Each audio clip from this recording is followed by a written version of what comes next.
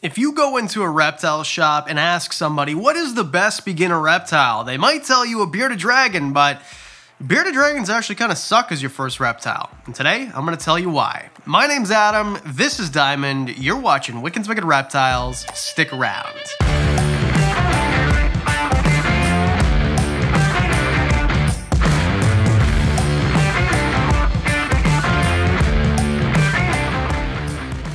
In my opinion, there are 3 reasons why bearded dragons are not great reptiles for most people. And then also they kind of are. So let's just get right into it. And by the way, I'm not kind of trashing bearded dragons. You guys know that my favorite reptile in my collection, I do have favorites, and it's Diamond, 100%. I think that they're great pets for some people, but here's why they're not great for beginners. Have I talked your ear off enough? Can we just start? The first thing is size. So number 3, we're gonna start with size, just simply because they get larger than most reptiles that I would recommend. Well, actually not even really. I just think that the size of the enclosure is a lot bigger than most people expect, especially if you're somebody who walks into a PetSmart, Petco, whatever, or even a reptile shop, and they're selling starter kits. Now, if you buy a starter kit, Zoomed, Exoterra, whatever, these are meant to start your reptile as a baby, not have them forever. But a lot of the time with any species, whether it's a hamster or a cat or whatever, especially if it's for a child, you might get bored of the animal. So if you're an enthusiast, this maybe isn't as much for you, but if you're someone who walks in and gets, the UVB light, and you get the enclosure and the whole thing, you might never change it. In fact, that's how I got my first bearded dragon at all. Someone I worked with had 2 bearded dragons, got bored of them, and I ended up with both of them. So it just turned out, well, it worked out for me, actually, but for them, it just kind of is a tale older than time. People get bored of these animals, and you do need a big enclosure. Back to my main point after the tirade there. You need a big enclosure. Most people will say, oh, well, you could probably stick a bearded dragon in a 40, and those people I've got a name for. Wrong. You cannot keep a bearded dragon in a 40-gallon enclosure. Period. You just can't. They are too big. Bearded dragons are going to get up to about 24 inches sometimes. Now, I get a lot of comments about why is Diamond so small? Is he a baby? No, he just had a rough upbringing when he was young. When he was young, he probably didn't get fed as much as he should or the right diet, and that's why he kind of seems wrinkly a bit. He didn't have the greatest life. Now, if you have a bearded dragon that has the greatest life, you get it as a baby, you take great care of it, it might max out and become close 20, 24 inches. In a 40-gallon enclosure, well, I mean, it's not even double the length, so it's not gonna work. And personally, in my opinion, I think for lizards, you should be giving at least double the length. This goes for a lot of things, I think a leopard gecko, you should be keeping in a 20 long at least. I think that for a tegu, if you wanna go bigger, you should be keeping those in an 8-foot enclosure. They get to 4 feet. So just a rule of thumb, just a general rule, double the length is probably pretty good, which is why I recommend a 2x4x2. 4x2x2 makes more sense. 4 feet long, 2 feet deep, and 2 feet high. Now, some people will say, well, why do you need that height? They're terrestrial. Well, they're actually semi-arboreal. If you look in the wild, these things are found on fence posts. So no, they're not climbing trees. They're not going to be up in the canopies or anything like that. Not like there's much of a canopy where they're from in the wild, but you get the idea. They are going to perch, they are going to elevate themselves, and in my opinion, you need a little bit of height. And some people from Europe, Germany, which is in Europe, places like that where they have very high standards, especially for things like bearded dragons, which are very common, they'll tell me I'm crazy and that you need 4 feet for a bearded dragon. I don't think they're wrong. I know that sounds ridiculous here in North America, and for us, we're taught that a 40 is reasonable, or 75, where people in Germany and other places, am I beating this dead horse? Anyway, you need extra height. You need extra room. You can't keep these guys in a 75 or a 40. I think 120 gallons is minimum. See how he perked up? See, he knows. He wants. He's like, Dad, give me a 4 foot, and maybe one day, buddy. Maybe one day. So they're not a great size. But maybe. These guys are the perfect size because, and I'm gonna counter all these points by the way, because I love bearded dragons. I personally think that if you're in it for the long haul, you're an enthusiast, you actually want these, it's not an impulse purchase, you're willing to go above and beyond, these are kind of a great size, especially if you're someone that maybe has kids, or maybe you just wanna hand this off to one of your friends who comes in. Where a leopard gecko might be fragile, they can drop their tails, these guys don't.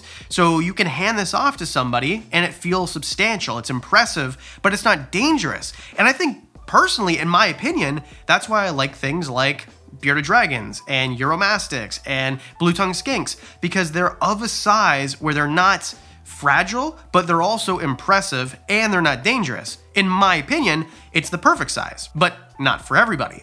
Most people want a smaller enclosure, and that's like, I'm really going in circles here. Can we move on?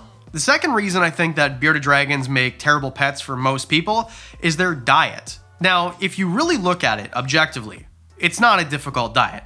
It's just that most people are lazy. Now, this is gonna be in the comments, oh, I'm not, well, maybe you're not, but most people are lazy. I mean, we're busy people, and even if it's not laziness, you're just busy, and you don't wanna be taking care of your animal like it's a full-time job. Well, most of us don't, but I mean, I do. It's pretty fun. I like taking care of my reptiles all the time. And with bearded dragons, they don't eat one thing or the other. And they're not an herbivore, they're not an insectivore, they're an omnivore. They're gonna eat several things. So Diamond, for example, because he's a full grown, he's gonna have a different diet than a baby. And that's another reason.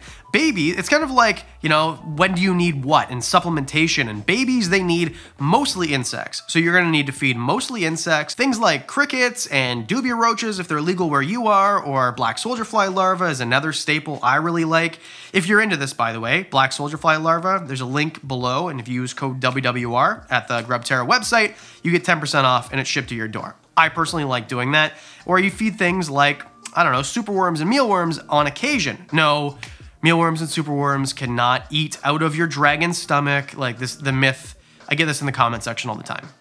Worms aren't gonna eat out of the stomach of your bearded dragon. And babies also need a little bit of fruits and vegetables, mostly vegetables, small amounts of fruits. There's a care guide right here if you want me to go more into detail. And as babies grow up, they become adults. That's how things work. And adults need more vegetables than they do insects. So a general rule of thumb, and it deviates depending on whose care guide you look at, babies are 70% insects and 30% fruits and vegetables. Usually 10% of that is fruit. Anyway, go to the care guide. And adults, they're gonna be kind of the opposite, kind of closer to 50-50, or some people say 30% vegetable, or 30% insects rather, and 75 or 70% vegetables. Man, math is hard. So the diet changes during their lifetime, which is kind of like, when do I change? I get that question all the time.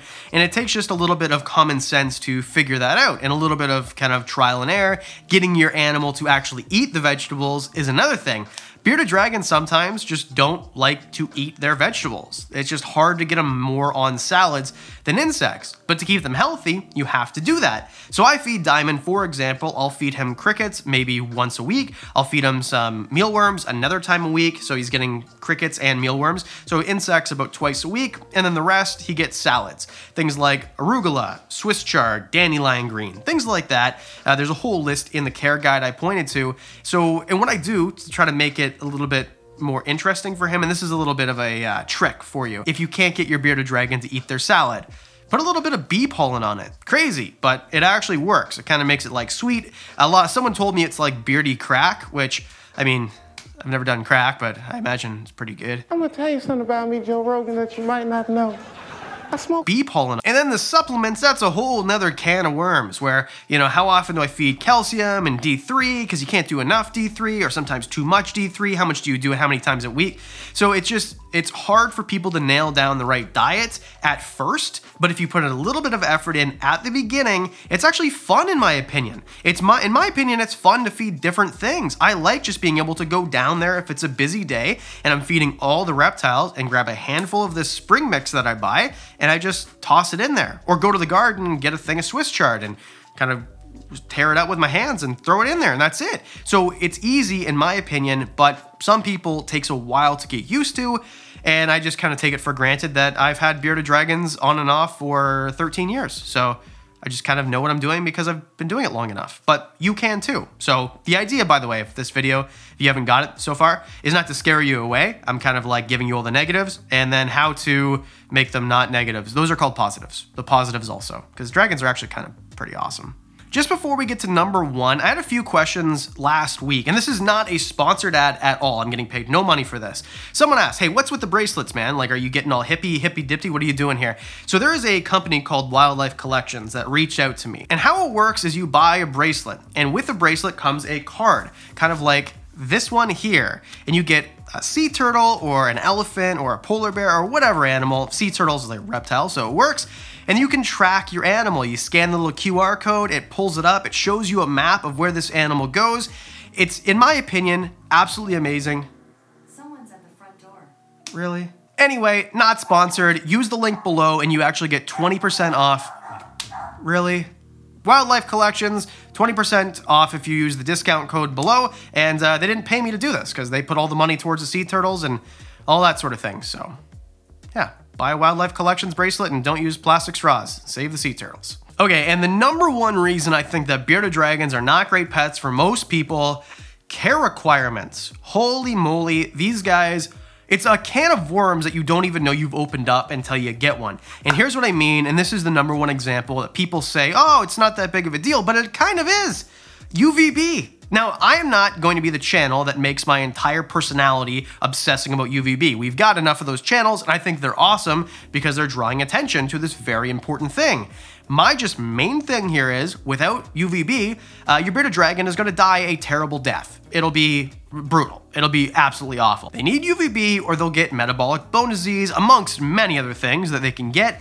The best source is sunlight, but most of us can't keep our dragons outside, so just buy a UVB bulb. A 10.0 or a 12.0, which is kind of a desert species type thing, and make sure you change it. And that's the main thing here. I know that a lot of people, well, it's not that expensive. Well, so if you buy a ballast and you buy the light, let's say it's, I don't know, 150 bucks for what I bought, right? For my Zoom Ed one that I bought. But in 6 months, I'm gonna need to change that bulb. And the bulbs here are, I'm just gonna guess, they're like between 30 and 60 bucks. So it's, say, let's say 60 bucks times 2, 120 bucks a year times, you know, your bearded dragon will live for 15 years. So you're gonna spend quite a bit of money just on one bulb. The idea here is UVB, people either forget or get lazy and don't change it, and then your dragon's gonna die a terrible death. So that's, I think, the main reason why, especially at the beginning of the channel, I talk so much smack. It's not that I think bearded dragons are bad. I think just most people are bad owners for bearded dragons. And by most people, I mean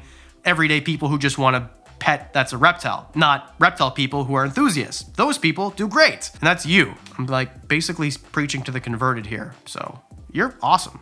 You're great. But also with the care requirements, it's just a minefield, especially with a bearded dragon, because we are in 2021. This video is made in 2021, and people still use care guides from the 1980s that say if you use sand for your bearded dragon or loose substrate, it'll get impacted and die, and your cat will die, and you're gonna get rickets. Like, I don't know what it is about the sand and loose substrate thing that people are so against. If you use a proper loose substrate, bearded dragons will not get impaction and die. Don't use calcium sand. Don't use a builder grade sand. You know, there's certain things not to use. What I use, and I show in the care guide that I've mentioned 400 times, is just a coconut core, which is completely dried out and organic, and a play sand, which has not been tampered with. And I mix it about 50-50. You can put some soil in there too, and it's gonna pass through them if they eat a little bit of it. And just feed them on a plate. If you're so worried, make sure that you put the salad on a little plate or in a bowl or whatever, and that's it. You're not gonna have to worry about it. But for new keepers, it's hard for you to know. How are you supposed to know when this guy says this and this guy says that? And anyway, this bald guy who's sweating profusely in the studio says you can definitely use substrate, loose substrate, if you choose, and use the right one. And for some of us, right, I live in a very humid area in southern Ontario, Canada. It is 70% humidity outside right now, so it takes a little bit of doing to make sure that the humidity level for a bearded dragon, which should be pretty low, stays around 30-40%. His right now, I think, is 37%, and it works. But it's difficult. You gotta make sure that the basking bulb's in the right spot, it's the right part of your house. It's just kind of hard for some people. Or if you live in a place where you let your house get super hot or super cool and it's hard to make a gradient, it's just difficult. And because of the larger enclosure, which we talked about at the top of the list, it might be difficult to create gradients, humidity, temperature, and things like that if you're not experienced. But also, they're amazing, they're great. The care requirements, in my opinion, aren't that difficult as long as you do your research. And by research, I mean do tons of reading and then back it up with a fun little video like the care guides that you can watch on YouTube. So in my opinion, just to summarize this, I think they're amazing. Bearded dragons are amazing. I just think that they're not great for most people. Most people are probably better off if they're just trying to get their feet wet with something like a leopard gecko or just something that's more forgiving. And then as you gain experience, but also I don't like to promote get a beginner animal just to get some experience when you don't really want it and then get something else later. If you're really dead set on a bearded dragon and you're going to take care of it and you know it's a 15-year commitment and you're going to change the UVB and you're going to give it the diet that it needs and the supplement, all of that, then you're going to be a great owner, and I think you should definitely get one. And if that's you, and you've decided you're going to get one and you're looking for an enclosure, there's a link below to the one that I use that I've been showing throughout this video. It is an affiliate link, so I get a couple of cents if you buy one, but it costs you nothing extra. Use code WWR for 20 bucks off your order. With that said, I think I've plugged absolutely everything, and I want to say thank you so much for hitting the like, subscribe, all of that stuff. It costs you nothing. Thanks for watching the video at all. Your time means a lot to me. You spent time watching some bald guy and his dragon. That's pretty cool. And a special thank you to the Patreon supporters. You guys are freaking amazing. You guys get videos early, you get extra videos, you know about special projects I'm working out, you know about the clutch of eggs that I haven't talked about, and for as little as $1 a month, you can be a Patreon supporter too. All right, Dime, what do you think? Did we talk enough? What do you think? Also, there you can kind of like practice your penmanship with like their. This is so okay. We're done here. I will see you because we do videos twice a week on Monday.